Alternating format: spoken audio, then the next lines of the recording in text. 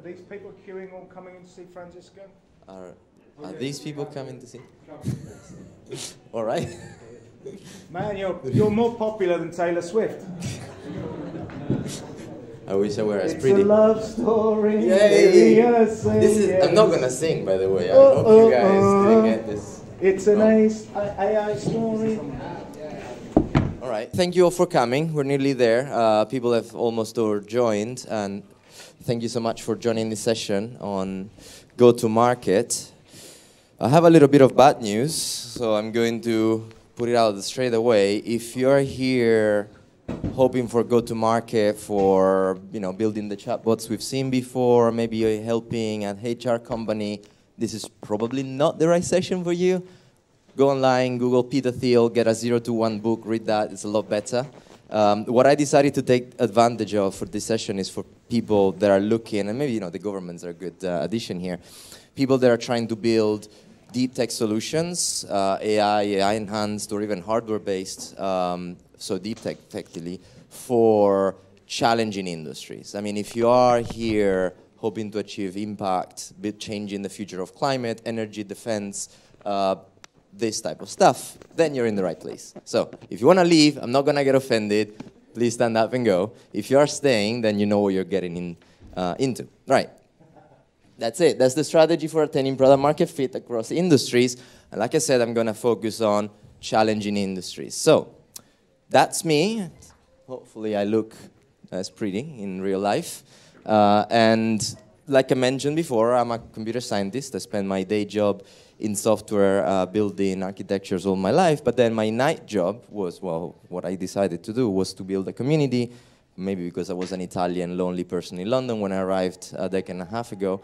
And through that community, I realized actually a lot of founders, engineers, scientists were coming to showcase early products, especially in deep tech. And so eventually, I started investing in them as an angel, and that led me down a rabbit hole, which eventually led me to launch Silicon Roundabout Ventures as a deep tech-focused pre-seed and seed venture fund at the end of 2022. And now we're operational. We are backing companies. We've got 8 portfolio companies in the fund. As you can see, climate computing, defense, health, anything, and of course beyond. The core to it is deep tech, infrastructure technologies, the next infrastructure of chips, semiconductors, or anything else you may want. So, what is a challenging industries? Now, we have some names, but effectively, the challenging industry is an industry which is heavily monopolized, or that is heavily regulated, or it's got a lot of incumbents, or where you might need to make some very powerful friends to get in the traditional way. Now, of course, because I'm all about startups, I think there are different ways to penetrate that, but they are challenging, hence the title, Challenging Industry. So if you're not any of these two, or a brother or a cousin of any of these two, or the lookalikes around the world, what can you do to penetrate industries that have historically been dominated by families or corporations like the ones connected to those folks? And in short, a challenging industry is mostly made up of different reasons why it might be challenging. And these might all apply, or just some of these may apply. But effectively, it's got to do with regulations. So they might be heavily regulated. It might have to do with the players in the industry. There might be an oligarchy of a few players that monopolize it. It might be that historically they have been controlled by governments, and most of the actors within it are effectively having a direct channel with the governments, and then they create a substrate through which all of the startups have to go through, or any of these above. Or, of course, long sales cycles, which, if you're a young startup or a builder and you've got runway for 12 months, it might not actually sort of well fit into your plan. So what's on the menu today? Right now we've just defined what a challenging industry is. So on the menu today, again, I'm not going to sing, is actually talking about how, as a deep tech company, especially a very young deep tech company, or someone that is going to launch a company soon, how can you somehow hack this system? How can you try and find that product market fit if you're building a solution, AI or other deep tech, for industries that are not as straightforward to get into, like building a platform that an HR recruiter that we might have seen before might just adopt. And so, What can you do? Well, the first thing is actually market research. Now, obviously, everybody will say that, so that's quite obvious. But in practice, if you're in one of those industries, what you really need to start to figure out are the customer needs and constraints within the supply chain. And that's very important because there's no use for you to just have an amazing technology and thinking that just because you have an amazing technology, you're just going to be able to commercialize it. If you don't realize the constraints within the supply chain and then realize data within, sort of what could be data points within the whole structure of the supply chains and spot anomalies and eventually gain ambassadors to win those anomalies. We'll talk about more in details what that means later. Then you need to sort of get all of this data and knowledge and start to look at customer segmentation, i.e. how do you basically enter into an industry which is challenging to get into, might not be a linear process. It's probably not going to be a linear process. And you might need to try and find doors to get into to validate your product, to build trust, and we'll see examples later of companies that have done that, and then use that trust to go on to the next step, and then use that trust to go on to the next step. So using your research, you really need to focus a lot harder than any typical, let's say, software, vanilla B2B SaaS startup, in then using that knowledge and the people that can advise you and maybe be a bit of a Trojan horse for you to then segment the market and trying to spot anomalies. And what I mean by anomalies are like things that don't quite work, and for some reason there are some people within companies or within governments or organizations that are actively looking to work with startups, especially startups like you, and then you can try and find ways in or unfair information through those sorts of small doors. And then finally then, try and figure out what is your competitive advantage. Now, and what I mean is not just that you're doing something better, but what is your step change? Like, what is that as a company, you're not just doing better, you're literally doing something which is absurdly better. And, we can look at, for example, Norvolt, right? Everybody knows Norvolt. Anybody doesn't know Norvolt? That's probably quicker. All right, everybody knows them. All right, so they started leveraging as kind of their starting point, the background of the founders.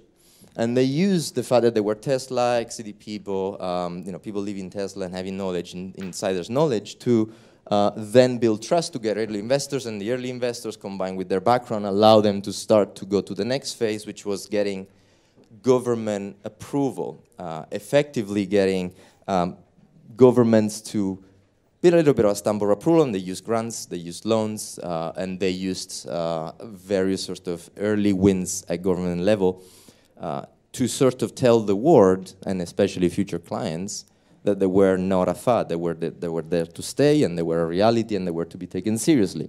They then used that to strike partnerships with corporates that, if you look back in history, they got sort of more and more difficult to get into as they got more and more mature. So there was a little bit of a strategy in trying to get into maybe partnerships with corporates that were very eager to work with upcoming startups in their field, which is energy, eventually to get into the automotives that now they're famous for and they have major contracts with. But that they didn't just show up on day one to go and get into Volkswagen or BMW that they have a contract with today and say, hey, sign a 10 million contract with me.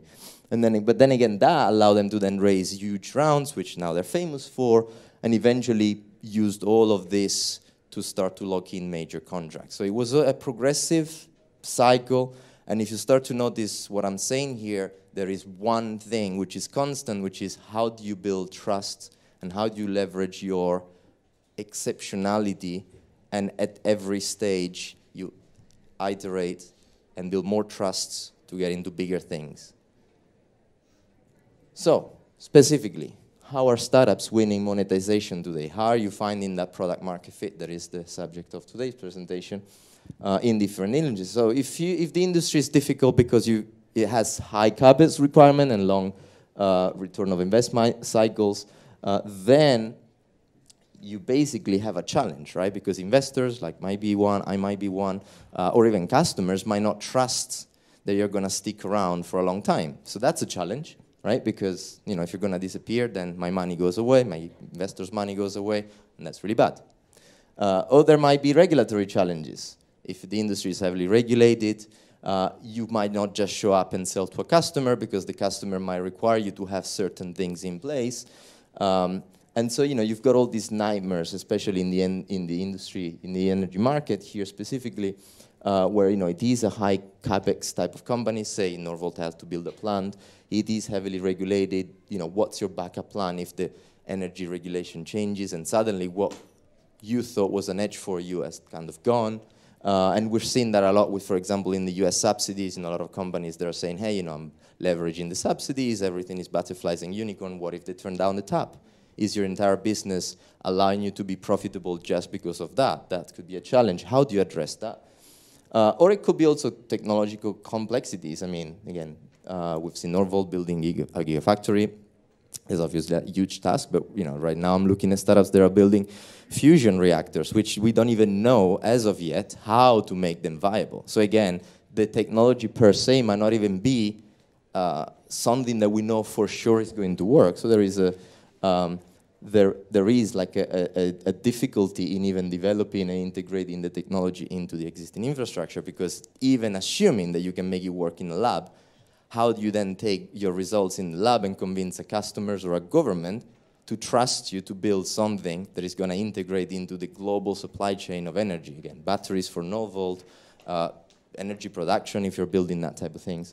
And then, of course, environment and sustainability. I mean, have you figured out what is the public concern? I mean, Italy, I'm from Italy, if you probably guessed from the accent and the name, and Germany, as far as I'm concerned, they completely screw up by canceling out nuclear as a no-no. Now, if you were a company building nuclear stuff in Italy, right now, you would be also screwed, because even doing R&D would be extremely challenging, right? And actually, I know a specific company that set up in the UK precisely because they couldn't develop down there, even though the founder is Italian.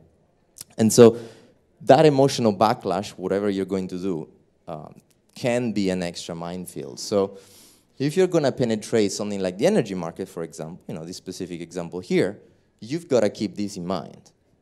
But what can be good strategies, for example, if you're in the energy field? Well, the first thing is that you can collaborate with incumbents. You need to be careful not to kill your future prospects of collaborating with others. So be careful with lock-ins, be careful with getting investments early on from these incumbents. This is basically the biggest part where you need to work with them. You need them to validate what you're doing, but you need to be careful that they don't own your basically go-to-market. Because otherwise, yes, you can define the product market fit, but you're also giving it away to someone that is a lot bigger, has got a lot more money, and can effectively decide at any point whether they want to buy you for cheap or just kill you off. And it's not a nice position to be, right? So you want to work with them, but you need to be careful when they come on your cap table. If they want to come on your cap table, make sure they're a minority stakeholder that don't have any particular veto rights or stuff like that. And if they don't come on the cap table, that they don't control your go-to-market effectively. And that can be quite difficult, especially if you're a young company. So every type of energy company is different, but these are some examples. But this applies also to other industries where that is a constraint. The fact that there is a small minority of companies, huge companies that control the field. Then government lobbying. So on one side, the government, obviously, in something like an energy, is heavily involved, and that is a challenge. That's part of making the industry challenge to penetrate. On the flip side, they might have things that you can use. So for example, in the UK, that's a screenshot for something that's live now, actually, the Liberty Project. If you're in Fusion, you can use it. You can actually maybe speak to your university or figure out how to get part of that grant funding. But grant funding is only, well, obviously money is always welcome, but it's not just about the money, it's about getting into talking to the right people and get that stamp of approval. Or you can have, in the US, for example, ARPA-E, it's like a kind of DARPA for energy. So again, they're looking for innovative solutions. So you can try and find departments and areas where either in the corporates or in the governments, you've got the right people that are happy to talk to you, even if you're a tiny company. That's very important. And then, of course, this is specific to energy, focus on sustainability. So how can you turn the regulation into an advantage, especially upcoming regulation? Can you use the need, even for big corporates and governments, to stick to their pledges to your advantage. You know, I have a portfolio company in recycling that is actually using that, the fact that right now there are certain targets that have to be met that even big gigafactories or governments can't meet as of today, but they have to stick to them. So that's a great way in for a tiny startup that can actually show up and say, well, I can do this like today, not tomorrow. And then, you know, another case study, this is another company in my portfolio that I think did something really right at the very beginning. So for example, the founders were not, you know, we've seen with Tesla, you know, the ex-Tesla people found in Norvolt, they were not ex-Tesla people or having similar backgrounds. So what they did very early on was to get an ex-McLaren person to join as a chair. So make use of your board or of the very strategic sorts of partnerships with angels or early early supporters as a way to add validation if you don't have founder sort of, you know, backgrounds to create a level of trust. Find government supports, again, grants and government-backed accelerators. The money is great. Maybe the startup support not as much, but you need to be smart at using that as a stamp of approval and also getting connections into the right people in government that then you can really get support from. And make sure that your tech is kind of plug and play with the ecosystem. If the supply chain is a major issue, if people, corporates have invested billions to build their factories and things like that, you cannot just expect that they're going to give you a trial. I mean, they might give you a trial and it's not going to go anywhere. So you need to make sure that your technology works well with what exists today, that it doesn't require them to spend a bunch of billions to change the system for something that nobody even knows if it's going to work, right? So try to always think supply chain first. Other industry, as an example, manufacturing. You know, 3 challenges, 3 potential solutions you can apply. You know, for instance, in the national manufacturing, you've got complex supply chains. Once again, like in energy, how can you think about what could be a strategy to find product market fit there? Now, you can have modular architecture. So if it's easy for you to customize it, you can adapt it to customers without losing scalability. That's very important because initially you might have to, you know, do things that don't quite scale. And if you're literally just becoming a consultant, you're not a startup anymore. Or you might have to deal with legacy infrastructure. In that case, how do you sort of fight that risk aversion? Well, you can start with pilots, and then you can use the pilots to validate. And it's not just within a particular company. I've seen it in my portfolio company where actually maybe a pilot didn't go anywhere. But in that time period where they had the brand of the company that was giving them trust, they went to win something else. So make sure that you use pilots also as a way to say, hey, I'm not something that's going to disappear. I'm not a scam. My tech works. It's currently being used, and you keep winning on the back of that. Or, you know, you use this regulatory compliance issues that, you know, can be a constraint to your advantage. So you can actually help incumbents win, like we've mentioned before, like it happens in energy, same in, you know, industrial manufacturing. Everybody's trying to optimize, right? Their margins are really low. They just have a huge scale. Can you actually help them make money and avoid losing money when they have to implement new regulations? Again, ESG is another big issue here, right? So if you can spot where your tech can give them a substantial advantage over their competition, then you can talk, right? Another example, defense. Who's here trying to or has thought of entering defense? Anyone? Yes, great. Now, defense is great. I think, you know, we all can do something in the world by actually supporting it and rather than not talking about it at all. But how do you center something as crazy as defense where there are big primes and governments monopolizing it? Well, you can start to understand the landscape first and then turn challenges into moats. Or you can even start to build partnerships with the right government bodies or the sections of government-backed bodies, like, for example, NATO now has an accelerator. So if you look for NATO, you can actually join Diana, and you can even get funded by the NATO investment fund. And even if you don't get the funding, the people are quite approachable because they're mostly venture capitalists and ex-founders. So irrespective of the outcome, they tend to be quite approachable people. They're not government people sitting behind the desk. And then you can use that as a bridge in. And a great case study is another portfolio company of mine that actually, Greenjets, they work on aerospace propulsion, and what they realized is that thanks to their own, you know, old bosses' connections and their early investors' connections, like I was pleased to be one of them, they actually were quite demanding and very specific about the people that they wanted to reach. And so if you know, and think before, you know, you've mapped the ecosystem, you know who you want to reach, you know the outcome, you can then be almost like annoying to your backers to actually get as much information back out. And so if you make it very specific to your early angels, your early supporters, your early partners, who you want to reach, then these people will connect back to you. And guess what? Thanks to those connections, they eventually managed to get their product live in Ukraine. It's deployed now.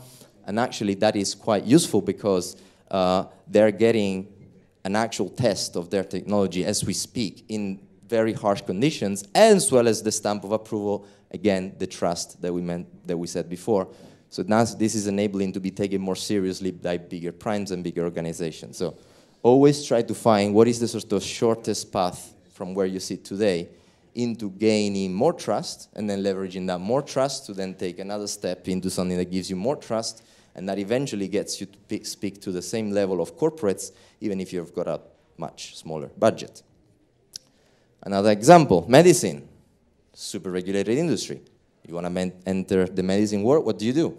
Well, if you're in biotech, you can't avoid clinical trials. You basically go shoot for it, succeed or fail. I mean, in a way, that's what you do. If you're not in biotech, at least you're not developing a drug as the company. Actually, the question is, how do you decouple from clinical trials? What can you do to make sure that your outcome is not pegged to the success of a clinical trial? Are you becoming a horizontal platform that, for example, does cancer diagnostics? Again, I've got an example in my portfolio that has managed to do that, is trying to do that more and more. So how do you take your success away from the need for a clinical trial to be successful? Now, if you can do that, then it's much easier, because then the question of clinical trials being successful doesn't impact, or at least doesn't fully impact, your capacity to raise funds or your capacity to close clients. How do you create a patient-centric design, and especially a patient-centric design that takes into consideration the practitioners that are going to use your technologies? And they probably, not all of them will be sort of super tech-friendly and able to do whatever you expect them to do. So make sure that you're able to actually help them, your customers or the intermediaries, save money, and in a very evident, clear, simple way that doesn't require them to become tech experts overnight in something that be quite, complex. How do you overcome resistance to change? It might just be that you have to figure out who your early adopters within your early adopters are, and you manage to get them to use your tech. Or you might get early validations because of your product.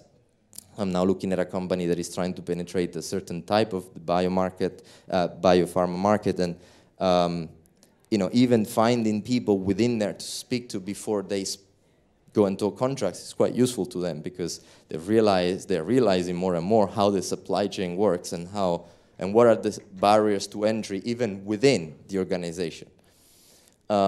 And how do you fix shortages profitably? That's actually how you potentially can overcome issues in any of the other three aspects. So in medicine, one very heavily regulated industry, big monopolies and all of that, it still suffers from big shortages. It might be shortages of isotopes in the radiopharma industry. It might be shortages of doctors, in the NHS. We're all aware of that.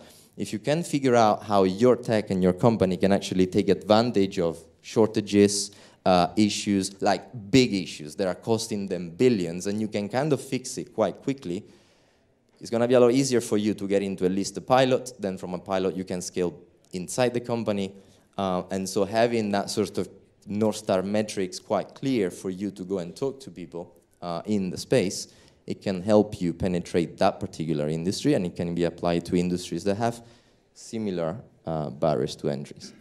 And so effectively, what am I saying here? What I'm saying is that ultimately you want to identify a compelling value proposition for your company and your technology, and that is quite specific to the industry and the customers you're going into. You want to segment that market. Maybe the beachhead market, the customers that will give you the early pilots and early contracts, are not your ultimate goal. Maybe they're not that sort of multi-billion-dollar market that investors like me want to see, or your ultimate backers and customers want to see, but at least it gives you revenue or gives you some validation. And then you find ways where you can win. Your early wins can unlock bigger wins later on. So always have this very clear map. And then find proprietary way to get feedback to work it out, ways in which you can get information back, And a case study is another portfolio company of mine, New Quantum, that actually they've developed this amazing quantum networking technology, but they had to do a very strong pivot at some point, and they did it by speaking to customers in ways. So they organized this UK Trade Association. They were one of the founders, and that allowed them, as a tiny Cambridge sort of seed company, to have conversations with the heads of BT, the heads of all the telcos and companies that were interested in quantum, and that allowed them to see that actually what they were pursuing as a business strategy could be improved by changing direction and targeting something else that was a lot more important to their customers. And so unlocking these multi-million contracts was not just about, hey, we've got a great tech, but also, hey, we figured out that what we initially thought we're going to use this tech for is not what our customers need. We're going to change the way we're going to go to market with this tech. And so that's kind of it. That's kind of the end. You know, adapt to a post-2021 landscape. I don't build tech for tech's sake. It doesn't matter how amazing it is if it's not live. Try and find as hard as you can to get your tech in the hands of customers in any way you can. And then, of course, try to generate revenue.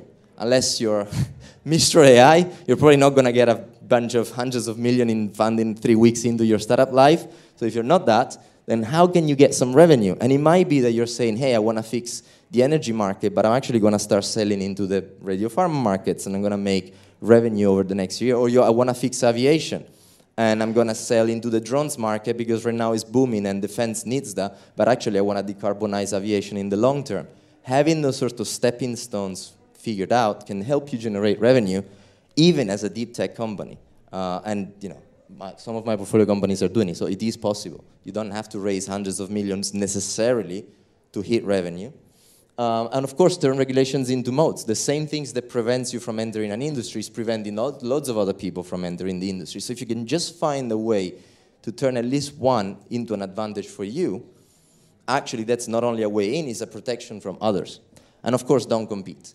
It's easier said than done, but really I want to stress it. If your competitor's slide looks like, oh, I'm better than this, and this, because, you know, I'm a little bit cheaper, I'm a little bit better, honestly, maybe give up or really rethink your strategy.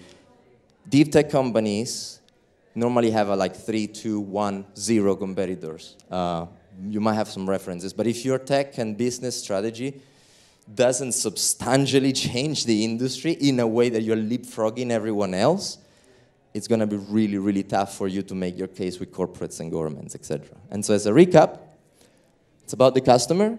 That might sound like what every sort of talk on go-to-market says, but in difficult industries, it really means find unfair ways to get that feedback. Again, New Quantum, they literally help organize the UK Quantum Trade Association that then got them that feedback. I mean, this is the sort of level of thinking differently that I'm saying. Rapid adaptation, again, Green Jets, they figure out ways in which they can prototype very rapidly, and that got them into defense contracts. They are now unlocking bigger contracts. So again, they don't necessarily want to be a defense company full stop. They want to actually serve the purpose of decarbonizing aviation, which we will need for the future of our climate, but they figured out that they need to get revenue to get there. Again, think about how you can use that rapid prototyping and adaptation to your advantage. Leverage partnerships, again, figure out ways, again, NATO, Diana, UK government, they've got a bunch of programs out there where you can get easily into talking to people that then can connect you higher up in the food chain. And then cash is king. Again, unless you're one of those lucky companies that can raise hundreds of millions when you're still no revenue, no product, then it is not impossible to make some revenue just as a proof point to then unlock further funding. And so that's something you can, focus and stress on. So that's me, managed to get it all through. I hope I have some time for questions because really it's all about you. So yeah, thank you very much for listening. These are my contacts, Francesco from Silicon Roundabout Ventures. Thank you.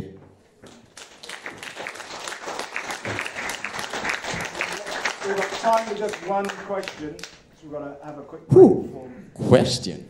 The one question. What's your one killer question for Francesco? Use it wisely. What's your one killer question? There you go. Just give you a shout out. I'll shout out. Love your point on regulation as moats. As an investor, is someone with a legal regulatory background as a founder something that would put you off? Or is it something that would interest you? I mean, I'm not sure I fully understand in the sense that per se is not necessarily a bad thing or a good thing.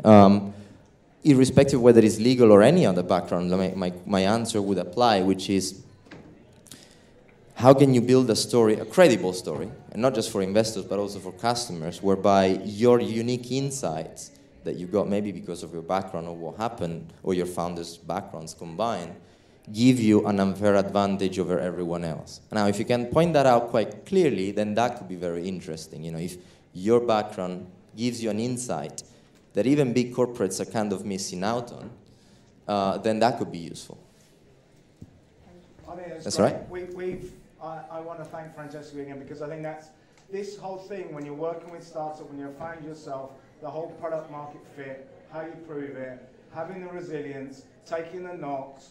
But the key thing I think that Francesco said that really resonated with me, and I'll leave you as a challenge to reflect on, is how are you building and nurturing trust with the important people in your ecosystem? Not least your customers, but your partners and so on. That's a very human thing that can be aided by AI, but how are you building and nurturing trust? Because as I was going to invest in you, I'd want to understand how you're doing that. And with that challenge, I'm also going to ask you a challenge, because we're going to clear out now. We've got a 5-minute networking break before our next presentation, where we've got some colleagues from Google and others to give us some insights. So one final round of applause for that great presentation. Thank you so much. Thank you, Paul.